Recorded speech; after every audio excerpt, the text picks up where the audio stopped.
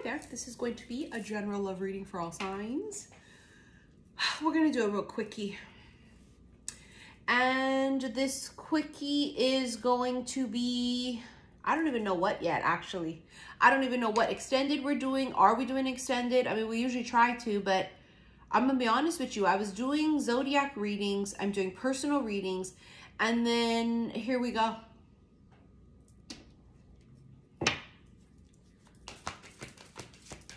I just did Cancerian's reading, and it was all about Romeo and Juliet reuniting, but Romeo and Juliet are with different people in this lifetime. They're with the wrong one.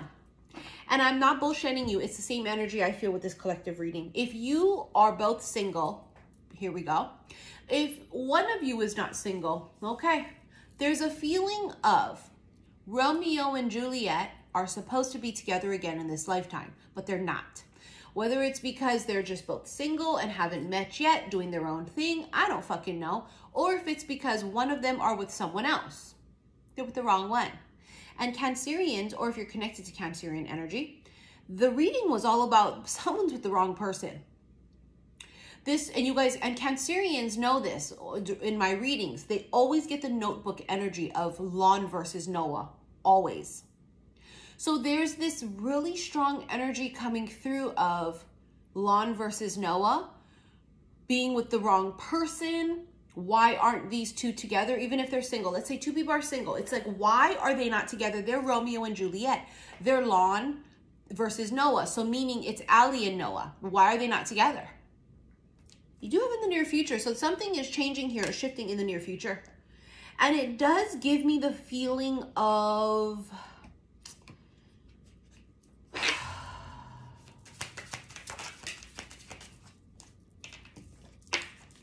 At that, it's Four of Wands. You see, Four of Wands typically is with two people. There's a couple in the card. This one bitch. This bitch is exactly the energy from the Cancerian reading, where it's all about finding yourself. And the feminine found herself first and connected with her higher self first. So this is being in union with herself. Okay, Four of Wands, union, commitment. She's in union with herself. That you have found yourself, you've gone through your spiritual journey and enlightenment. And what's really crazy about this, and I keep talking about a storm brewing. If you follow me on Instagram, xi_missy_xi, I posted a video today, which is from the newer seasons of Grey's Anatomy, which I don't watch the newer seasons I've seen. All of the old ones. I have not caught up with the past, I don't know, like 5 years of the new Grey's Anatomy, right? Because you're talking this shit has been on forever. But it was a video where someone was confessing their love to Joe. And I keep telling you guys, and you see it in all of my readings, it's this non-stop energy of a confession coming. Someone's blurted out. It just comes out at the most inappropriate time. Or someone has to confess to someone, hey, I'm not in love with you anymore. Or hey, I am in love with you. However this is going to work. There's a storm brewing, and we keep feeling that energy. It comes out all the time in my Crimson Secrets deck. Storm brewing, storm brewing. And for a lot of people, the storm that's brewing is this confession. But I want you to look at this deck. This is my Edgar Allan Poe deck. You see how there's all these dark clouds like a storm's brewing? But look at the angels above.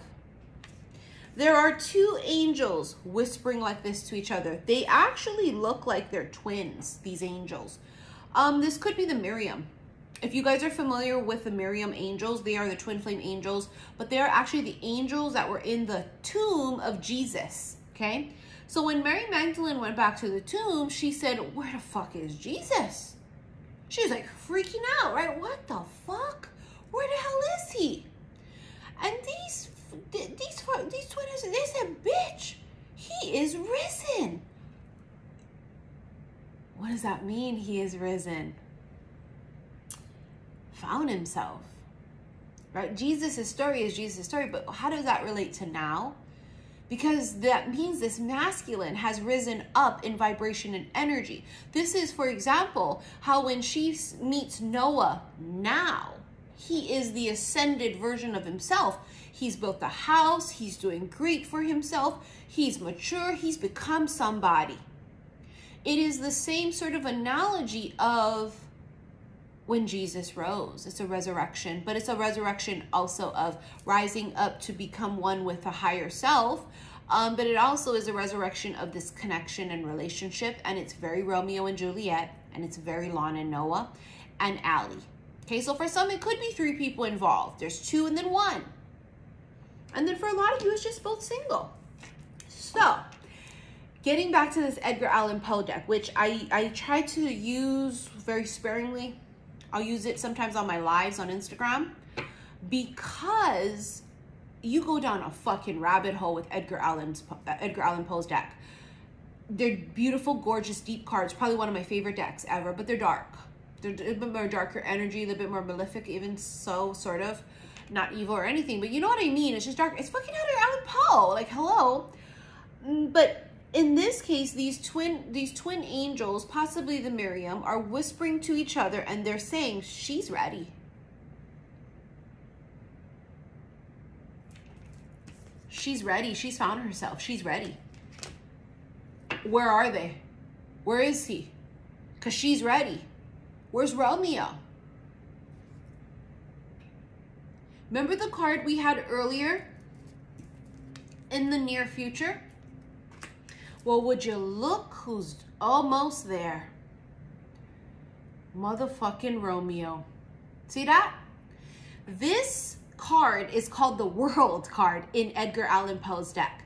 But what is so gorgeous about this card is it looks like there's this soldier or this warrior or this knight who is almost back home. He can see home right there. And he's almost there. But she's unaware of that. So when we talk about in the near future, someone's coming back home, someone's coming home, or there is this confession. You know, that's what we felt bottom of the, below that, look, the lovers. See how these two fuckers are almost touching? The lighting in the card indicates a subconscious dream state, sort of an energy. This is dreaming of each other. So in another consciousness, in another dimension, they're together already. Why aren't we together in this life? You're the one for me. I'm the one for you. I'm Juliet. You're Romeo. I'm Allie. You're Noah. Why aren't we together? Well, because I had to find me first. You had to go find you first. You know, one of the most heart-wrenching things is meeting a person and knowing they're the right one, but it's not, but they're not, but it's not that, not at that version of themselves and not at that version of you. The matured version of them, the emotionally matured version of them, the single version of them, the awakened version of them. You see what I'm saying? It's the right motherfucker, but not at that version of them. This is them coming in at the right version of self, at the right frequency. Emotionally mature, financially secured. No more baggage, no more fucking silliness. Got all the shit out of their system, right? Somebody here ran from their fucking demons. They refuse to do the work. So some of you may have been dealing with a person, whether it's the masculine or the feminine. They were running from their shit. Maybe what they were running from was the reality that they're with the wrong one. Maybe they were running from the reality of, I've got inner child fucking healing to do. I've got codependent tendencies I got to work on. I got to heal me. And they ran from that. How the fuck you going to make a relationship with a coward? She's not a coward. She faced her shit head on. Look at her. She's ready. She's in union with self. So she's in union with self. And now they're in union with self because they're no longer doing this. They did this, had to fight their fucking war. Now they're ready to come home. So this, when we say in the near future, bitch, this is very soon.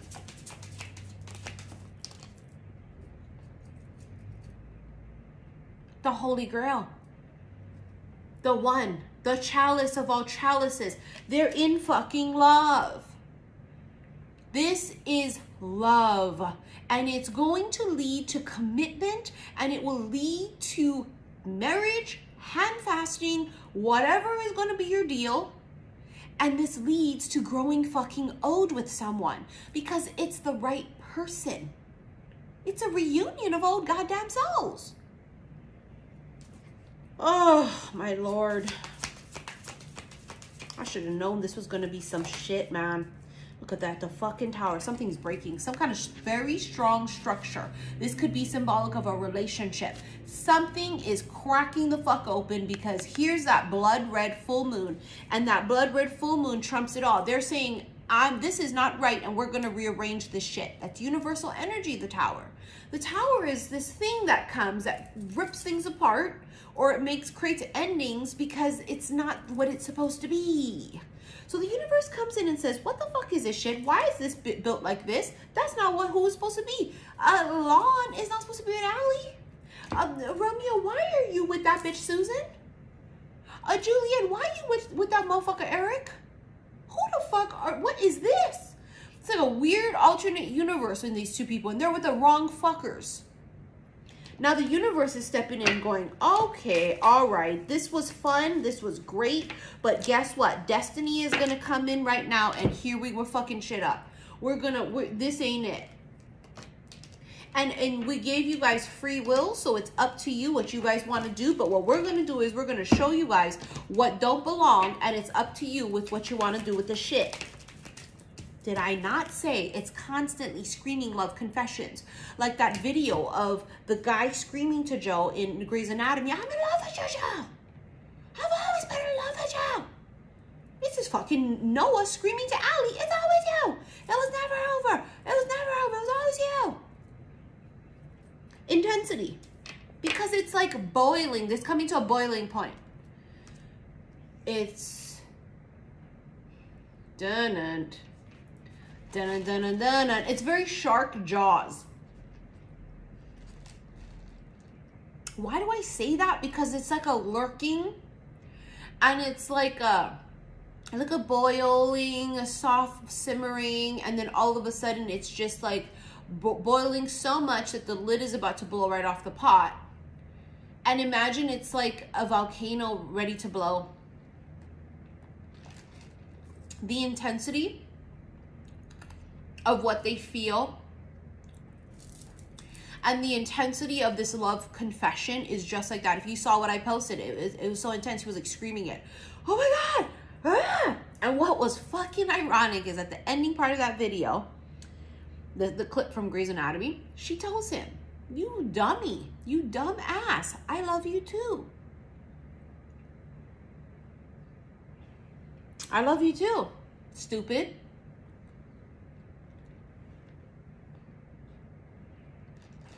Look at this, my coffee cup from earlier.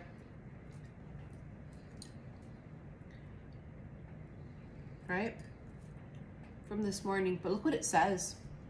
True love never dies. No, it don't. No, the fuck it don't. There is going to be an intense love confession. I say it every goddamn day I shuffle my Crimson Secrets deck. Love confession, love confession, love. Every fucking day I say it. Do you see how the cards sit in the near future? Some of you have already had this love confession, intoxicated.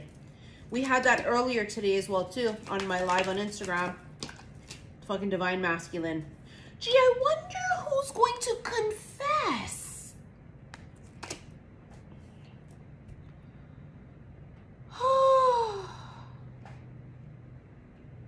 Gee, I wonder who's going to confess.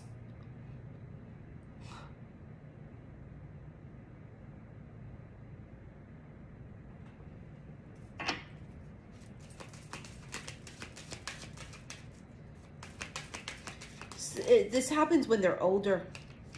Because I'm thinking of this energy of the intoxicated, and it reminds me of alcohol. You know how alcohol is aged? There's something about that. It's like they're meant to be together at an older age, just like fucking Lon versus Noah, right? Lon kind of steps in when Allie's older, and that's because, you know, she's grown into this mature woman. But when Noah grows into this mature man, they're still a match. You see that? So there's this energy of almost this maturity, this ripening, this aging process. that the two of you guys weren't meant to be together prior. You're meant to be together now. Now, if somebody's with another person, there's no sparks there like there is with these two. So, for example, Romeo is with another person. Juliet's single. Romeo and his current partner, they don't have that kind of sparks like Romeo and Juliet has. See what I'm saying? There's no sparks somewhere. Free spirit. The energy is just so, the feminine is just kind of wild, the love offer. Love offer, love confession, intensity, divine masculine. Gee, I wonder how he's feeling. Fucking A. He's wondering, does she like me? Well, Noah don't know that Allie into him. Allie grew a huge fucking set, and this bitch made a bold move and went to his goddamn house after she saw him in the newspaper. This bitch said, I'm gonna go and see his ass. See that kind of a big, bold move? It wasn't a confession.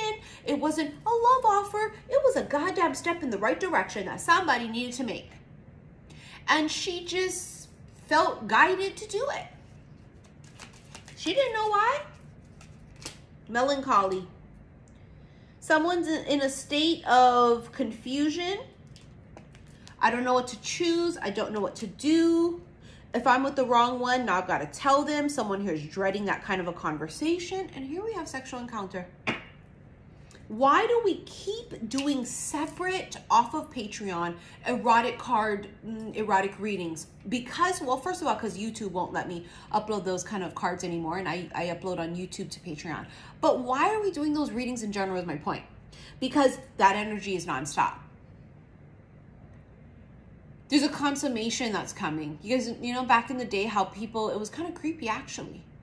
How when they would get married, they weren't technically married and sealed the deal until they consummated. And back in really old days, people would watch you consummate. Isn't that creepy? Just like old fuckers and random people in a bedroom watching to see if these two people consummate to say, okay, the marriage is official. Creepy as fuck. But honey, I mean, it's like modern day consummation without nobody being there but the two of you. My point here is that fast forward, such as like when Allie and Noah got together and had sex when they saw each other again as adults, more mature, it sealed the deal. You see what I'm saying with this sexual energy? It's a consummation. It seals the deal. It's one of the most sacred acts, which is why sex is not supposed to just be casual. Sex creates a life, right? It's the act of it. It creates, there's a portal in the woman, and you can actually create a new life, and it's such a sacred, huge thing. It's a really big deal. There's this sacred exchange via sex that happens between these two that just completely seals the deal, and it makes it so that the bond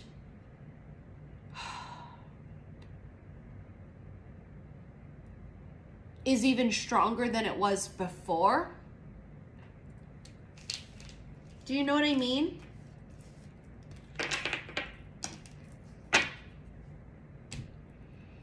There's a really strong, deep sense here too of belonging. These two belong together and they feel it. They know it.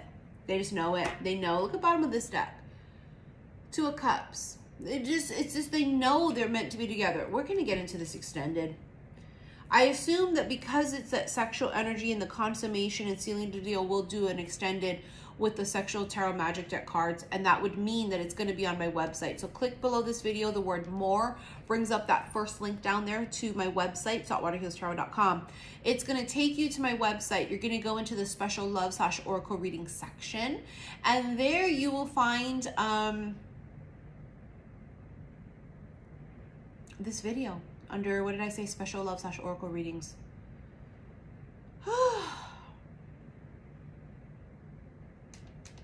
You want to know why the consummation is just really important? Because I feel like you guys have already vowed to each other prior, in another dimension, in another lifetime. So it's almost as if the two of you are already married. Does that make sense? It's like this is just the physical bodies agreeing, because the souls have already, if you will, body, mind, soul. That's all this is.